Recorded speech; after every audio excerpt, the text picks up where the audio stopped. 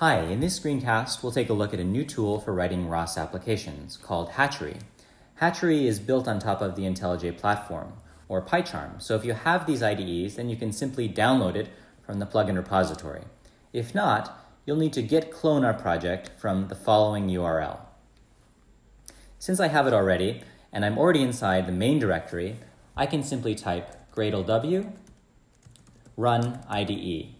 And optionally, I can provide a project flag that will tell it the path to our project. Here, my ROS project is located inside of my home directory. Once the tool is launched, you'll see something that looks like this. To the left of our screen, you'll see the project structure. And if it doesn't recognize this out of the box, then you'll need to set up your Python SDK, which you can do under File, Project Structure. Here I'm using Python 2.7, and you may need to edit that to specify the correct path to your Python home directory. Once you do so, you'll see support for all of the common ROS file types, with their own particular icon. Here, inside of package files, we import the XML schema, which allows you to do code completion. So here, if I open a new tag, I'll see all of the tag names that can be applied inside of this context.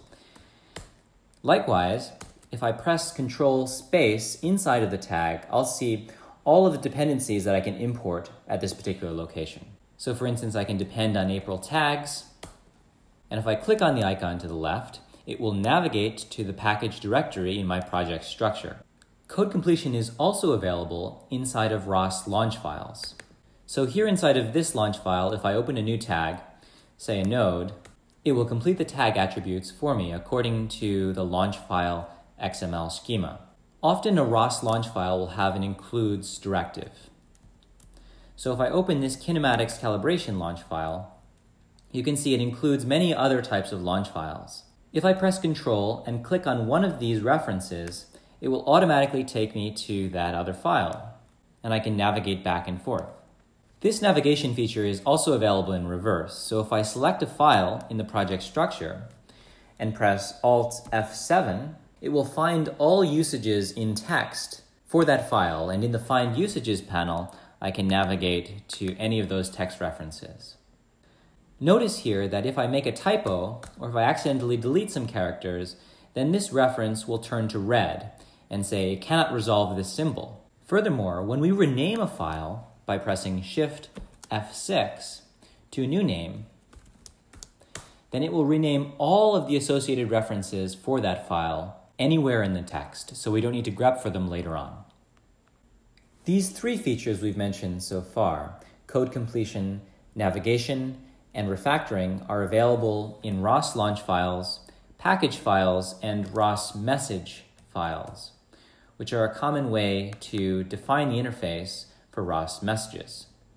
Furthermore, we have language support for error highlighting and syntax parsing in many other common types of files, such as CMake, C and C++ files,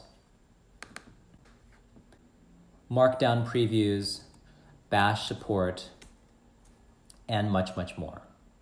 Last but not least, Hatchery has support for deploying and debugging your ROS application on a laptop or live device. Here I have a joystick demo that I'd like to run on my Raspberry Pi.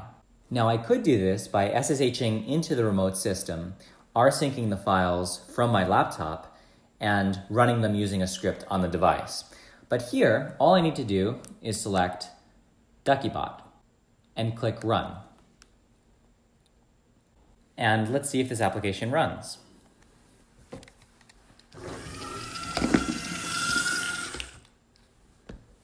Pretty cool, huh?